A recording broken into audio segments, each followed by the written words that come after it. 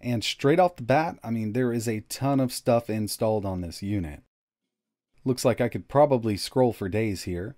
Now you could go through and change the themes if you want to, but I'm looking for the higher end stuff. I know that this will do Neo Geo, N64, SNES, and things like that. Really, what I wanted to see was if this will run Wii, Wii U, PS2, PS3. And we do have a Wii U section, but there's only one game, an easier one to run. And just looking at the specs of this unit and kind of knowing what we need for emulation, this will probably run some of the easier to run PS3 and Wii U games, but I wouldn't buy this specifically for those systems. We will need a little more power to run a lot more games in those systems. But when it comes to GameCube, Wii, and PS2, this should handle most of the stuff.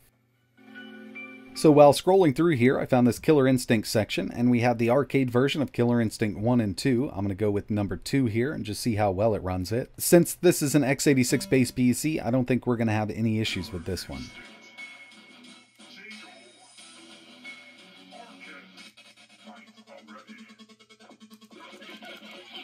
So yeah, I can tell you right now that this is running at full speed. I'm not a big fan of this stretched out aspect ratio, but it is running quite well.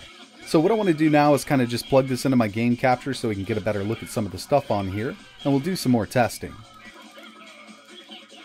Alright, so like I mentioned, I could scroll through here for days because this thing is just jam-packed with a ton of stuff. One thing I don't like about the way they have this wheel set up is they have the collections and the systems on the same wheel. It would have been nice to just have a collection section, but this could be changed later on.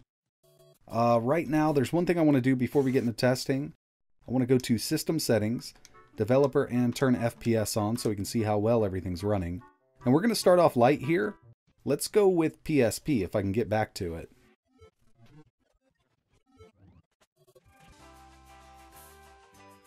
Alright, so here we are with PSP, and one thing I have noticed is Chains of Olympus is missing, and Midnight Club 3 Dub Edition, because those are some harder ones to run, and I suspect that even at 1x, this might have a little trouble running those games at full speed given the specs on this system. But there is a ton of stuff in here that will be fully playable. Let me get through here and find something. But yeah, Chains of Olympus is missing. That's one that I always like to test. Very odd.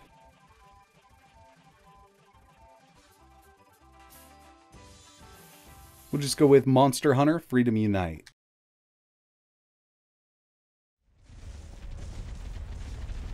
So right now we're using the standalone version of PPSSPP, and Monster Hunter is running great. I've actually been able to upscale this to 3x. I didn't try to go any higher, but out of the box it was set at 1x, and I definitely wanted to get it looking a little better. But yeah, when it comes to PSP on a system like this, there's going to be a lot of games that'll be fully playable, but they did leave out a few of the harder ones to run, which makes me wonder if they did that on purpose. Moving over to Sega Saturn, this is using RetroArch and that Yobase and Shiro core. We're not at 4x3, and I did try to go into the Batocera settings to set it to 4x3, but it's still stretched out like this, and personally, I really don't like the way this looks. But Sega Saturn does run really well on this system. The FPS is up in the top right-hand corner.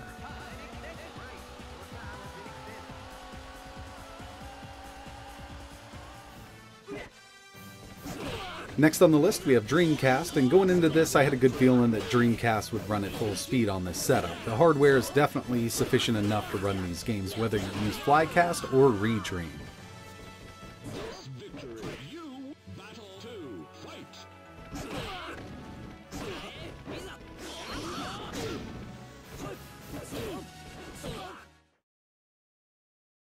Okay, so let's take it up a little bit here. We're going to go with GameCube and Wii. Now this uses the standalone version of Dolphin inside of Batocera, and I got a good feeling that we'll have great performance with the easier to run games. But in this video I want to test out at least one of the harder to run games that I usually always test, and that's Auto Modellista.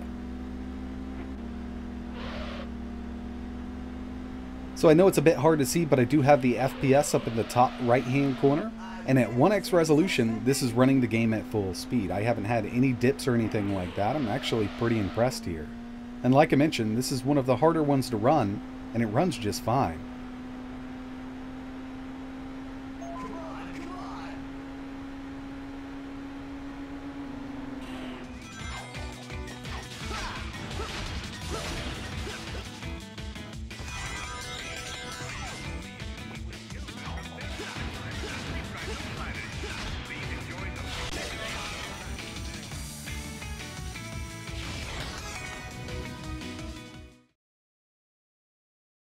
So with all those out of the way, let's test out some PS2. Now, one thing that I've noticed with PS2, or at least the PS2 section, is a lot of these are the European versions, so they're only going to be running at 50 Hz. There are some universal games here that allow you to switch it from 50 to 60 Hz, but something like Tekken 5, which I'm going to test first, only runs at 50 because it's the European version. But as soon as we're finished with this one, we'll move over to something that I can switch it over to 60 Hz or 60 FPS. Okay, so it's really not that bad. We're at the native resolution, and I'm sure if we upscaled this from within the settings, it would dip on down. But down in the bottom right hand corner is the only way that I can display the FPS in Linux with PCSX2. And as you can see, right in the middle, we're at 50. It does dip down to around 49, but overall it's something I personally don't notice. Moving over to the PS2 version of Soul Calibur 3, this is one of those games where you can swap it from 50 Hz to 60, and we're sitting at 60. When there's lots of effects on screen, I do see it dip down quite a bit every once in a while. It's definitely not perfect, and I can tell you right now that we're basically right on the edge of what this thing can do with PS2, so if we did try to upscale this, it would go on down.